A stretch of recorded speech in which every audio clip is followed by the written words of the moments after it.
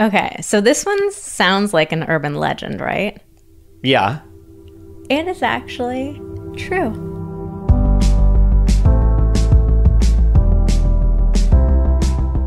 Hello and welcome to the Pillow Talks podcast. We're your hosts, Vanessa And Xander Marin. I'm a sex therapist with over 20 years of experience. And I'm just a regular dude. We share the ups and downs in our relationship while giving you step-by-step techniques for improving yours. Make sure you subscribe for your weekly double date full of totally doable sex tips, practical relationship advice, hilarious and honest stories of what really goes on behind closed bedroom doors, and so much more. It's the sex education you wish you'd had. I feel like we should have a special theme song just for this episode because we are going to be doing some myth busting. Oh boy. Doesn't Sexual Mythbusters feel like it could be its own little song? Yeah. Maybe like the Ghostbusters song? Yeah, just like do myth busting, sexual myth busting. My mind is actually totally going blank on what the Ghostbusters song sounds like, so who are you gonna call? Mythbusters! Ghostbusters. You know what? For some reason, the song that was popping into my head was the like. What song is that? ABBA? Wait, I don't know. We're both not. Oh wait, it's going blank now. Something on me. Take on me. Take on me. Yeah, I don't know who that is. It's a good idea to record a podcast when your mind is going blank many times. We have a good excuse, though. We are actually recording for the very first time in our new temporary home. Yes. If you've been following along with our personal lives, we packed up and shipped out of LA, and we are outside of Santa Barbara right now. We're selling our house in LA, and we're renting a place for a little bit while we look for one to buy up here. So this is our new setup. It won't be permanent. Yeah. Hopefully not, because we are currently holding our mics in our hands and they're very heavy. It's a little janky. Yeah, it's not our janky. nice. We had a really nice setup before. We will get back to it, but it's an interesting period of time. But yeah, we'll see if we sound as good. There's definitely a little more reverb in this room than I remember. We'll leave our editor to figure that out. But yeah, maybe Art will just clean that right up, and you won't even know. Yeah. So we were just so dedicated to the podcast, though. We could not take any time off. We had to keep recording, especially because today is a very important episode. You know, being in this field, we see so many weird urban legends, myths, all kinds of stuff floating around out in the universe about sex. On the sexual ether. I was going to say that ether, and then I was like, that's too niche. I can't say ether. Sexy ether. So some of these myths are funny. Some of them are very damaging and harmful. Some of them are actually true. Or like have a shed of truth. A shred of truth? A shred. Oh my God. A shed of truth. A shred of tooth. As soon as I said, a shred. Oh my God. A shred of truth. A shed of tooth. The moment I said it, I knew it wasn't coming out right, but I was like, I don't know how to fix this. So it's a tough day for us, guys, but we are going to do it. So we are going to examine some of your favorite weird sex facts. We put a call out on Instagram and we asked people, tell us what's something you've heard about sex and you are not sure if it's true or not. And we really want to be clear, this is going to be a shame-free zone here. This is one of our favorite things to do. I know it's can be challenging to ask questions like this because you feel embarrassed, right? About like, oh, I don't know if this actually is true or not, but I feel like I should know, and I don't really want to ask. So this is a complete shame-free zone. We are not going to be making fun of anybody for asking these questions. All of the ones that we're going over are all from our community. It's kind of like a double whammy. The reason why there are so many of these myths out there is because we don't ask, we don't feel comfortable talking about sex, and therefore we don't feel comfortable asking about sex. We don't really have a lot of good education around sex that goes on as we grow up. So of course we end up with all these myths. And then combine that on the flip side with the fact that we are so scared to actually ask a question later on when we hear this myth or even question it, that it just kind of, we get all ashamed and it's like, oh my God, I don't know, I guess I'll just believe this thing. And so the myths just reinforce themselves. So it's really nice to be able to be like, you know what, we're just going to talk openly about all of this nonsense and a couple shreds of truth. I was thinking about ways to work shed of tooth back into the intro here. Yeah, we'll put all the fake ones out in the shed of tooth. Okay, the tooth shed? The shed of tooth. All right. I think that sounds better. So before we get into the shreds of tooth, before we get into the truths, and before we get into the lies, we're going to get into the review of the week. So Xander and Vanessa's podcast is the reason I went from having 0 orgasms after almost 2 years with my partner who tries so hard to now having Wait. You skipped over something. Oh my God. That is I don't know what to call this expression. Okay, it's a face. I mean, it's sort of like a concerned, bashful face. I'm going to say bashful. Concerned, bashful. Bashfully concerned. Okay, bashfully What do you think? concerned. What would you say? That sounds like the title of your memoir. Bashfully Concerned, the Xander Morin story. Bashfully concerned, it would work much better if it was like a bachelor's something. A bachelor's tell-all. Bashfully, that's some good assonance. Oh. Yeah. I would call that on the verge of tears emoji. Oh, okay. That's what that looks like to me. They've got wide eyes. The eyebrows are up. It's sort of like... Do you think this person is saying that that's how they are feeling because their partner tries so hard? Or the partner who tries so hard is feeling that way? That's how they're feeling about the partner. Like, oh, my partner tries so hard. Oh my God. Okay, Anyways. Well, so this person said they went from having 0 orgasms after almost 2 years with my partner who tries so hard to now having had 3 in just the last few weeks. Hell yeah. Hell yeah. That may not sound like much, but as someone who spent the first 30 years of her life struggling to receive in the bedroom, it's honestly been life-changing. Thank y'all so much, and cheers to more orgasms. Woo! Hard eyes. Woo! Well, thank you for that review. And 3 in the last few weeks does not sound like not much to me. That is a huge accomplishment. That's not shabby. Something to celebrate, and I promise you they will start coming more and more frequently. So we just wanted to take a quick second to say thank you so much for your reviews. They are seriously the best way for the podcast to grow. And honestly, it also just makes us feel really good to read your reviews and to know that we're having a positive impact with this podcast. So we greatly, greatly appreciate you taking a minute of time out of your day to leave a review. The only place that you can currently do it is on Apple Podcasts. I want to explain how to find it because we've been getting some DMs from people who are confused, and I don't blame you because it's very hard to find. This is part of the reason why I honestly never left reviews in the past before because I couldn't find it. So you have to go to the main page of Pillow Talks and then scroll all the way down to the bottom. And it's annoying because you have to go through all the episodes. So like you go into Apple Podcasts, you hit the little search for Pillow Talks. Talks. The main page that you get to, scroll all the way to the bottom. You'll see a review section and you'll see stars. You can just hit 5 stars. You can leave a review, like write something into there. It takes sometimes a couple of days for it to pop up. So don't worry if you hit submit and you don't immediately see it, but that's how you find it. Also, Spotify recently added a star rating to their podcast too. So that one's easier to find. I know. Just search for Pillow Talks. And then on the main page, you'll see kind of in the middle of the first screen, over on the left side, there's a little star rating. So you just click the 5 stars. Nice. Do it. Yes. Smash those 5 stars. If you haven't heard us talk about this before, we also do a giveaway of the week every single week to thank you for leaving reviews. So if you are picked, you can DM us on Instagram at Vanessa Marin Therapy, ask us a question, and we will send you back a personalized coaching session. So that is just our small way of thanking you for leaving reviews. And also, we wanted to ask you, do you have any other ideas for a fun prize? Because we can mix it up. I think the personalized coaching sessions are a lot of fun, but we are happy to mix it up and do another weekly prize. So let us know. Come over to Instagram, Vanessa Marin Therapy. Okay, so let's get into our myths. All right, so number 1 is pineapple can make your vulva taste and smell sweet.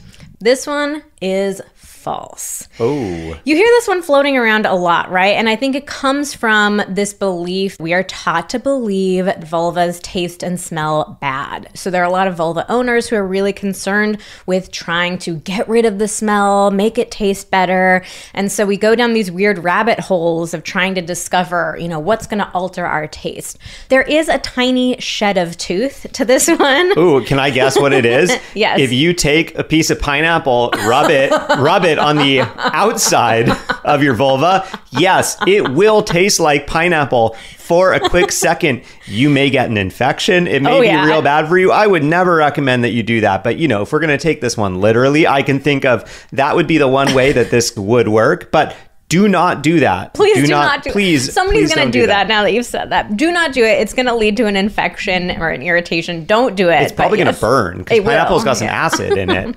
Okay, but the shed of tooth to this one is that your diet overall does affect the way that you smell and taste. Yeah, but I don't think it's not like a one-for-one correlation. I think people always think like, if I eat this flavor, then I'm going to taste like that flavor. And that is completely not true at all. Certain things will make you taste in general in certain ways, but those two ways are not connected. Yeah, I mean, it's sort of like saying, oh, if you just don't eat bread, you'll lose weight. It's like, well, bread isn't the one and only thing. And it's just so much more complex than that, right? So having a healthy diet overall is going to improve the smell and taste of your body. But having a healthy diet overall has so many benefits. We're not going to get into all the nuances and intricacies of that. But the bottom line is that there's no one food that you can just eat in mass quantities that's going to change the way you smell and taste. And the real bottom line here is that the way that you smell and taste is perfectly fine and wonderful and sexy and hot. So let's stop thinking about it as this bad thing that needs to be masked and covered up.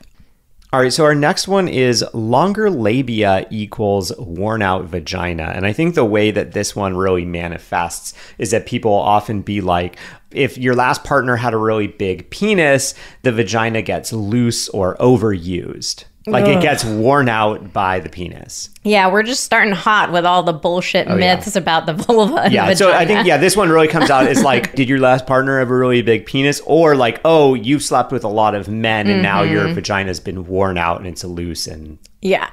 Okay, so the vagina does not get worn out, overused, or loose or anything like that. The muscles in the vagina are incredible. They can withstand so much and shrink back to size. They're incredibly, incredibly elastic. So it's not a each time you have sex, you're wearing away at it kind of thing. Yeah. Also, penises just aren't that big. Hate to break it to you, penis owners. Yeah, I know. Vaginas are able to birth children. You might have a big dick, but it is not child. Big. It is not child size. I'm sorry, bro. Oh, and also the anatomy of the vulva has nothing to do with how much sex you've had either. So there are plenty of people who are just naturally born with longer labia, longer outer labia, longer inner labia. There are people born with shorter labia, and it has nothing to do with your sexual experience. It's just pure genetics. I just thought of this comparison. It would be like if for men we said, oh, if your penis is bent, it means it suffered some trauma, or you masturbated wrong and you bent it. No, we forgot about my favorite meme of all time, which shows a big sausage and a skinny hot dog. And on the big sausage, it's this is a man who has never had sex before and he's pure and, chaste. And the skinny hot dog is this is the penis of a man who's had a lot of sex and his penis has become squished by all the vaginas. Yeah, the vaginal muscles have squished his penis. We love posting this on social because we get so many messages from people being oh my god, is it true? Is it true? It's not true. We've got to post that when we make this episode. We got to put live. this on the show notes page. This is a perfect example of the bullshit myths that women and that vulva owners are taught, where it's okay, we're talking about the same thing, right? A penis going into a vagina. So why is it that the woman or the vulva owner is the one who's getting all this pressure about oh, you're getting messed up, you're getting fucked up, nobody's gonna like that, you're getting stressed stretched out? Why don't we have any sort of pressure on the man for like, ooh, bro, your penis is going to shrink. It's getting squished all up in there all the time. I know. It's like, oh, man, you've been jacking off too much. You're squeezing your dick down into nothing. You're deflating your balloon. Squeezing your dick down. I mean, seriously. Oh, my God. Seriously. But it. yeah, I mean, it's not like, oh, man, look at that bent penis. Must have gotten, like, hit with a baseball or something. Oh my God, I don't know. I was just thinking, like, what? The baseball? I thought you were talking about, like, you're having sex. Or, yeah, and you, like, suffered a horrible angle. sex accident. Sex accidents do exist, but I know. That's urban myth part 2. Yeah. Okay, I've got but just like all vaginas look differently, penises also look different. They are shaped different. They maybe have a bend in them. When they are erect, they're different, sort of like they might stick point in out, different directions. up, down, whatever. You know, it doesn't say anything about the sex that you've had or not had or whatever. Yeah. Same with the vagina. All right, I've got one for you now. Oh boy. Blue balls. Is it true that they cause excruciating pain? No, that is total bullshit. What I will say is that, yes, when you are sexually stimulated, if you are a man or if you are a woman, there can be a sense of frustration, perhaps, or sort of a feeling of like, you know, you really want something. You want a release that you are not getting. So, yeah, that is true. For a man, for a woman, there is a very simple solution, which is to take care of yourself with your hand. That is how you solve that feeling of I feel like I want to release and I'm not getting it. However, it is not a medical condition. It is not excruciating pain. It's just the feeling of I'm hungry. Like, yeah, okay, I'm going to go feed myself. Or like, my penis is really hard and stimulated and I'm going to finish it off. Yeah, I mean, I think that this one, unfortunately, gets used by a lot of men to pressure their partner into having sex. Of like, oh, I'm going to get blue balls. That's so unfair. It's so mean. It's going to be painful for me. You know, and so it's complete and utter bullshit. Yeah, also, your balls will not turn blue. Yeah, you know what? I was just thinking, like, why is it blue balls? Why isn't it something like blue? Purple penis? No, blue is sad. I think that's probably what it is. Like, but why is it even focused on the balls? Shouldn't it be on the penis? It's hard to explain, but you feel like... Oh, do you actually feel it in your balls? Yeah, I would say you feel it in that area. What, do you feel it in the penis? Really what it is, I think, is that it's like you've been on and off stimulated. Your penis kind of maybe like starts to get hard and then the stimulation goes away. It gets soft and, you know. So you don't feel that sense of urge in the penis. You feel it in the balls. It's later. So look, I have experienced this before. And he's lived to tell the tale. I have lived to tell the tale. There was a very easy solution. But I will tell my story. It was the first night that Vanessa and I met. Yes, I forgot about this. And we had a epic makeout session. Oh, yes. It was in the living room of my house. We were having a party. There was a dance party. I was DJing. Eventually, I think I put a mix on or something so Vanessa and I could dance and bump and grind. So, you know, we were dancing and making out for a while. We went to my room. We made out for a very long time. We didn't do anything else that first time. And I walked Vanessa home at like 4 a.m. or something like that. I had definitely gone from hard to soft many times that night. By the time I got home, I remember being like, I'm feeling something down here. And so I masturbated. Took care of it. But yeah, it was definitely like I'm feeling something. I was like, oh, there's an easy solution to this. And I took care of it. Well, that is really interesting to me because I've always thought blue balls, like, why do we call it the balls? That's so weird. I never realized that you actually feel that sensation in the balls versus in the penis. Yeah, you do. Interesting. It's not excruciating. I know. It's uncomfortable. Just like the feeling itself. Of like, oh, I want to have an orgasm and I'm not having one. Like, that's uncomfortable. Mm-hmm. That's the blue ball story. I was kind of proud of purple penis. I came up with that like in the moment, but... The perpeen? Perpeen. I got the perpeen. That sounds terrible. All right, so now it's my turn to throw it back to you, Vanessa. Women can get a UTI if they don't pee right after sex. Ooh, this is an interesting one that has some nuance to it. Yeah. So when I was getting my training in sex therapy, what I was taught is that it's important for vulva owners, for women, to pee right after having sex so that you could flush out their urethra. Because a lot of people don't realize, like, the urethra kind of gets a lot of action when you've got hands, mouths, body parts, you know, all intermixed down there. And it's very easy for bacteria to get pushed up into the urethra. So the idea was, if you pee, it just flushes everything out, kind of cleans it, make sure that you don't get an infection, a UTI, urinary tract infection. That was always what I was taught, and it made a lot of sense to me, and that's something that I got into the habit of doing, is just getting up right afterwards. Sometimes people freak out and they're like, do I have to do it immediately? Or like, what's the amount of time that I need to do it? It's like, you don't have to freak out about it and do it that exact second, but in general, like, we're talking like 10 minutes plus or minus. I don't even want to throw out a general time frame, but like, just go ahead and do it at some point.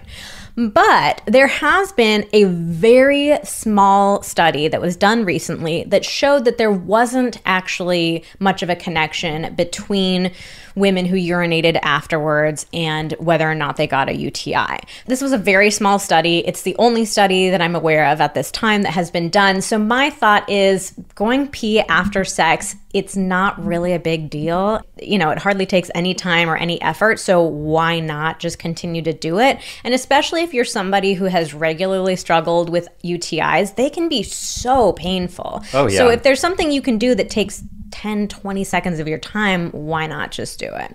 The verdict is out on this one. I want to see more research done on the connection between urinating and UTIs, but for now, I say just continue peeing after sex. Yeah, I mean, the reality is, the way this one was worded, like, you could get a UTI no matter what you do. You can't, you're not in full control over what is happening. Like, it can happen no matter what. So there's never any guarantee. All right, so now that we're on the subject of peeing, we got to ask, what is squirting? Isn't it just pee? Ooh, another big misconception. This one is false.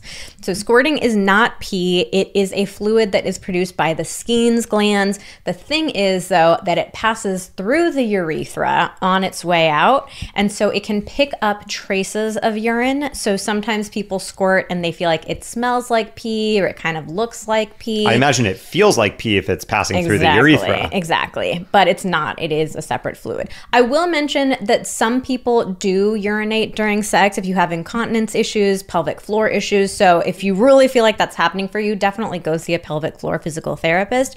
But the answer to is squirting pee is a resounding no. All right, I have one for you. So this one came to us from a woman, and she said using lube will offend your husband. So what do you think about that one, husband? Oh, well, let's see. I can answer this personally, and then I can talk about what I think may be going on with some men. Okay. So I would say no, using lube would not offend me. Lube is an important part of sex. Your body does not always self-lubricate the way that you want it to, or as much as you would like it to. Every vulva owner has a different level of self-lubrication. Yeah, lube is just a great tool to achieve the level of lubrication that you want. So I will say something that is so important to know about this. If you are a vulva owner, your level of wetness is not an indicator of your arousal. So there's actually kind of two myths wrapped up in one here. Yeah. I think we're taught to believe that, like, oh, I'm wet when I'm horny. Like, the wetter I am, the hornier I am, the more turned on I am. And that is just not true at all. There is some relationship between those two, but you can be completely turned on and dry as the desert, and you can be very wet and not at all turned on. And this works for penis owners too, right? Yeah. Like, you have gotten plenty of erections at times where you weren't actually horny, right? Yep. And you have also been horny but not able to get an erection, right? Yep. So what's going on in our bodies and in our brains is not often in perfect alignment. That's another really important piece of this. Oh, yeah. I mean, in this one, the opposite is true of this. Like you were saying, there are many people who think that someone having an erection is the one-for-one indicator of how into their partner they are. And that's also not true. Yeah. Yeah, I mean, I was also talking about how fun lube is to use as a product, especially if you buy high quality lube. There's a whole other thing. There's a lot of shit lube out there. Don't use it. So a lot of people may have had bad experiences with lube that was kind of sticky. It doesn't last for very long. That's really bad lube. You know, if you buy high quality lube, it's really great. It lasts for a long time. It feels really good. I would just say it's a fun product to use. Regardless, we highly, highly recommend using lube. Yeah, absolutely. You don't have to just use lube if you feel like you're dry. Yeah, you know, it's not like, it's fun to play with. Yeah, it's not a matter of, we only use this when your natural lubrication isn't enough. Like, so if you get rid of this idea that it's like, ideally, we never have to use this stuff, then it's way more fun. It's just like, lube is another tool in the sexual toolkit that we use. You know, got my utility belt, bust out the lube. Lube and handcuffs, baby. Do you keep that in your shed of tooth? Yeah, my tooth shed. I've got the sexual toolkit. It's loaded with the lube, the handcuffs. What else? A lube holster. Can you imagine? It's just like wrapped around your belt and you just pull it out. Oh, I'm sure this exists.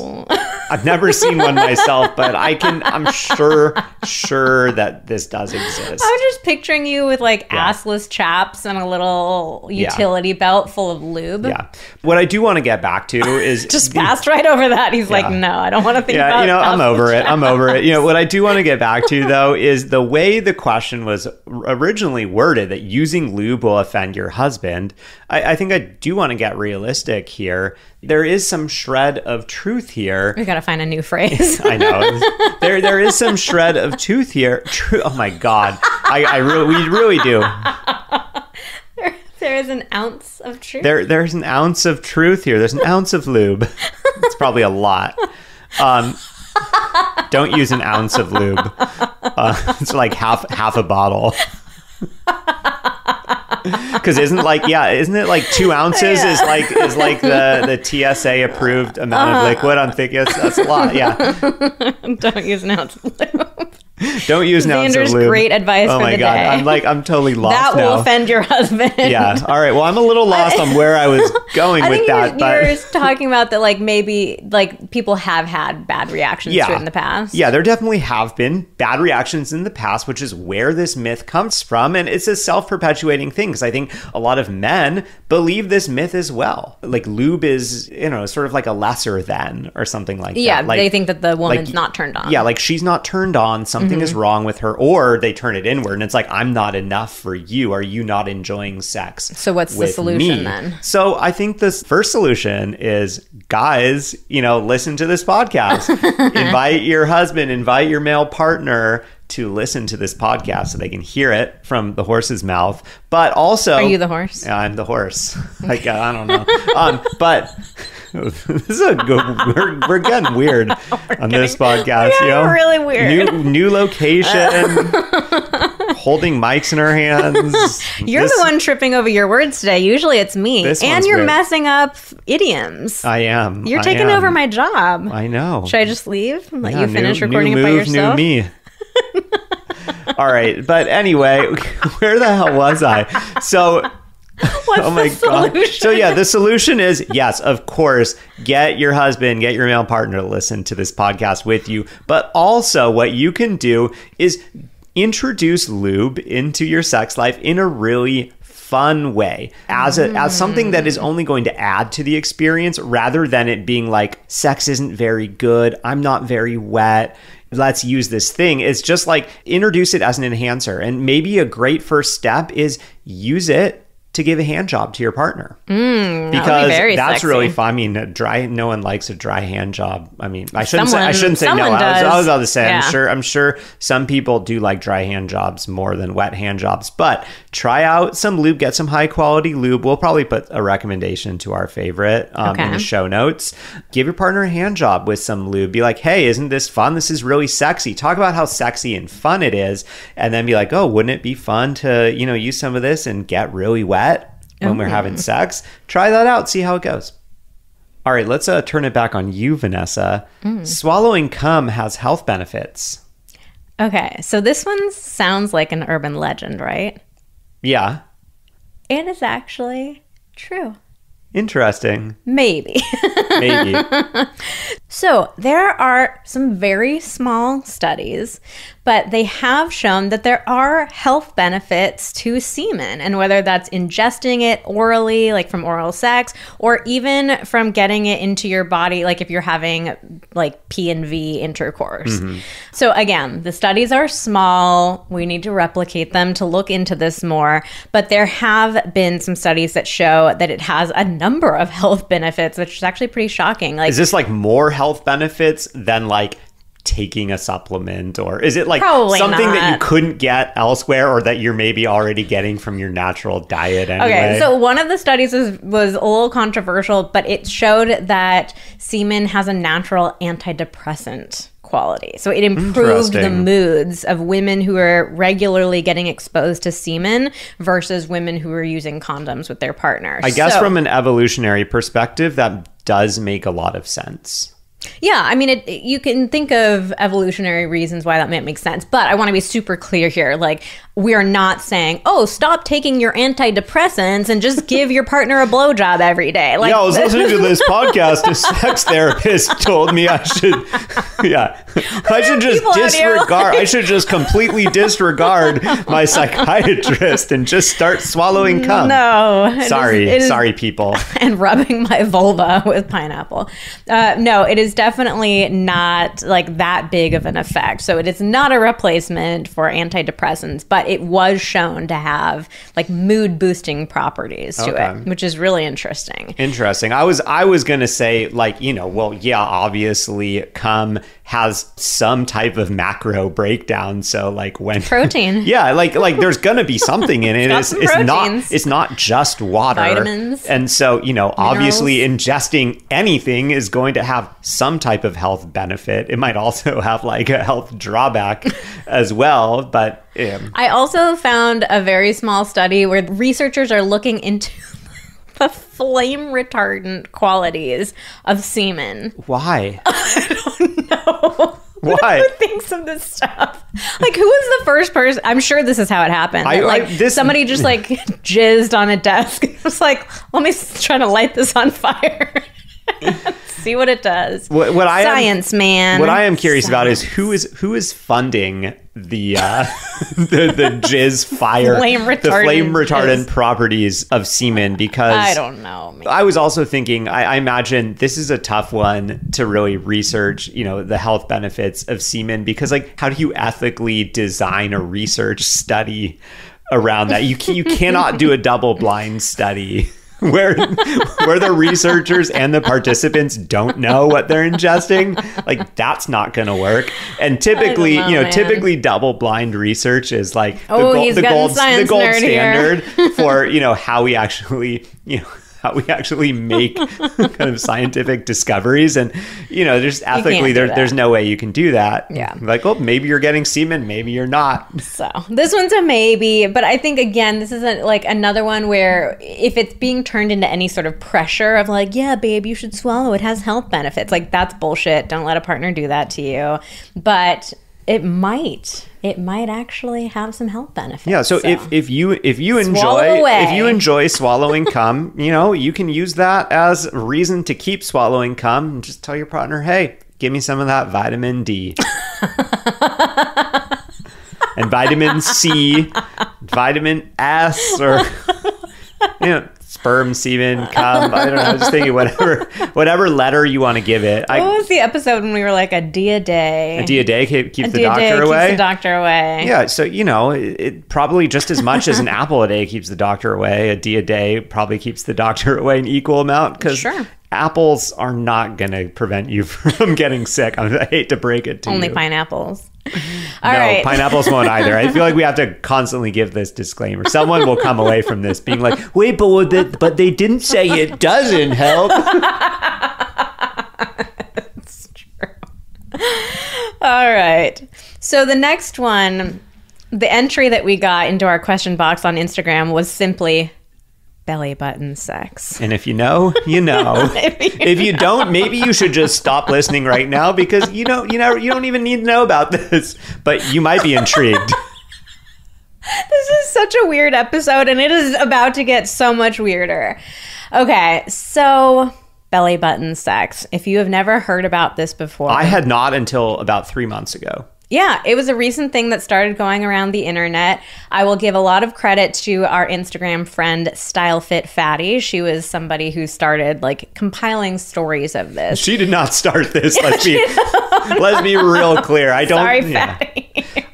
I'm not sure if she's ever engaged in it and didn't start it. No.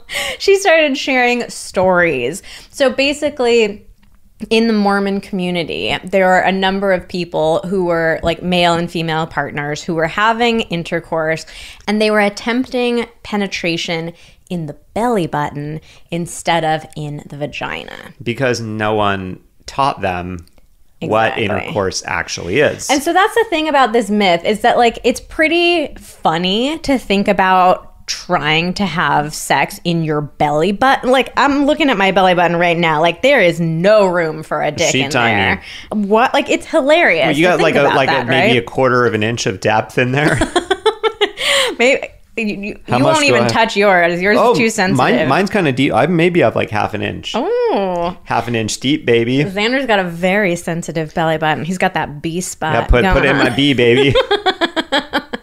Okay, so it is funny to think about, but the reality is that it's actually incredibly sad, you know, that people are attempting this because of a complete and utter lack of sex education. So it's couples because they're saving themselves till marriage. They're doing what they've been taught to do. You know, this is the right thing to do. Save yourself. But they weren't taught a key element. Yeah, how it works. And I think that's unfortunately something that comes up so often. You know, this shame that we have around sex, it prevents us from having honest and open and realistic conversations about even the most basic of mechanics around it, right? And at the end of the day, you can't really blame them. There is a hilarious and sad logic to it.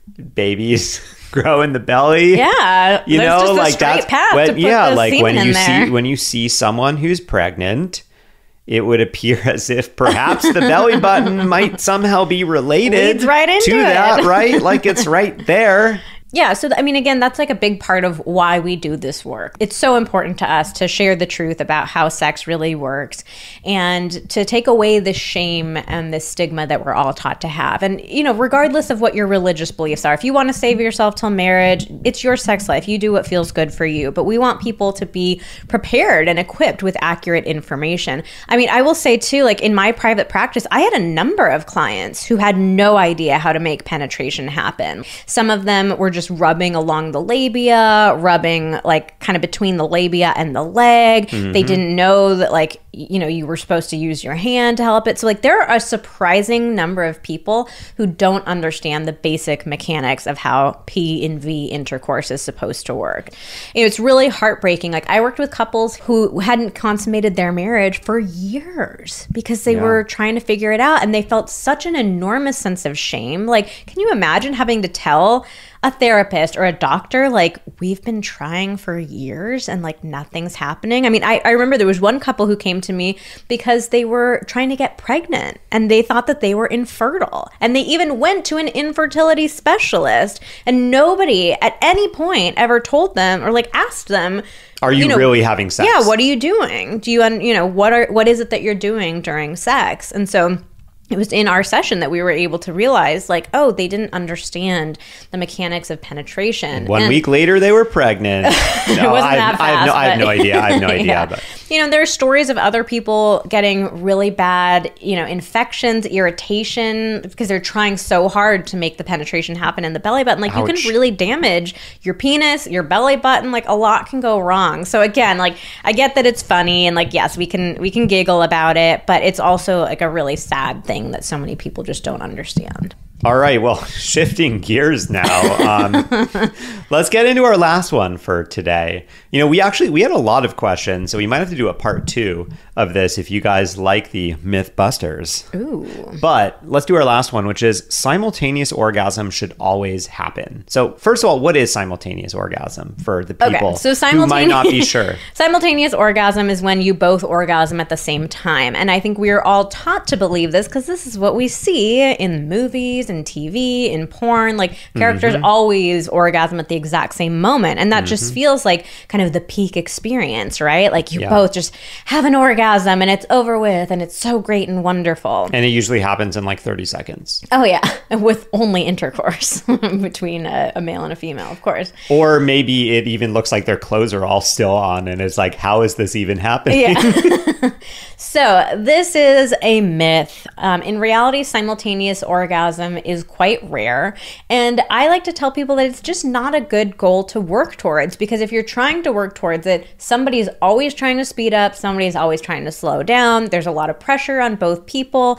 And if you've had any sort of challenges or difficulty with your orgasm, like it just makes it so much harder. So I say, do not set it as a goal. Do not expect that that's the gold standard of your sex life. And it can be a lot more fun to focus on just having your orgasm at your own like time too, right? And then letting your partner focus on theirs.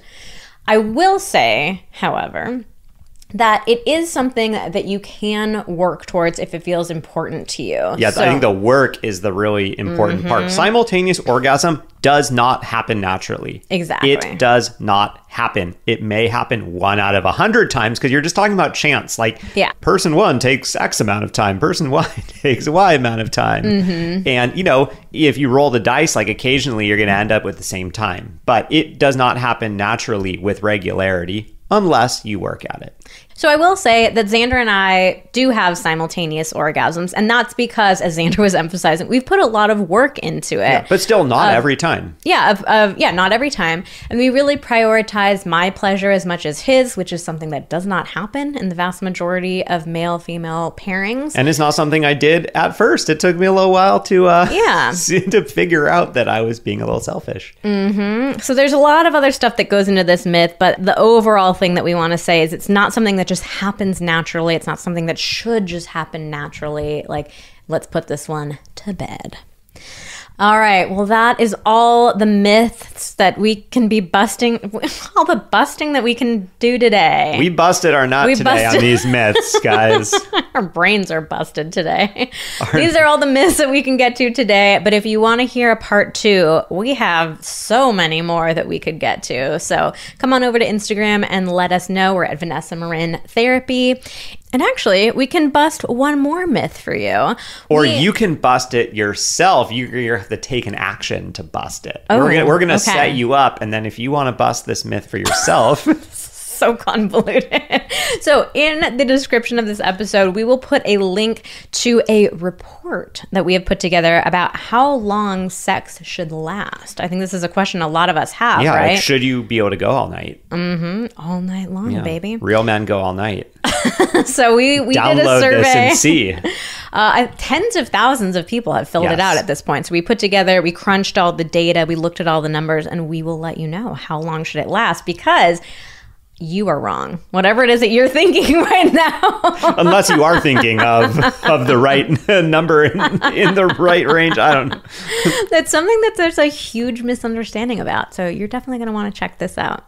All right. Well, that's it for today's episode of Pillow Talks. Thank you so much for listening. Join us again next week when we talk about a very hot button issue: attraction and hygiene. I'll be honest, this is an episode that we have been, it's been requested of us many times, and I have felt very nervous to record it because it's such a sensitive issue. You know, it stirs up so much for so many people, thinking about I love my partner, but I've lost my attraction to them. My partner doesn't take care of themselves. How do I nicely ask my partner to do these basic hygiene things? It is so sensitive.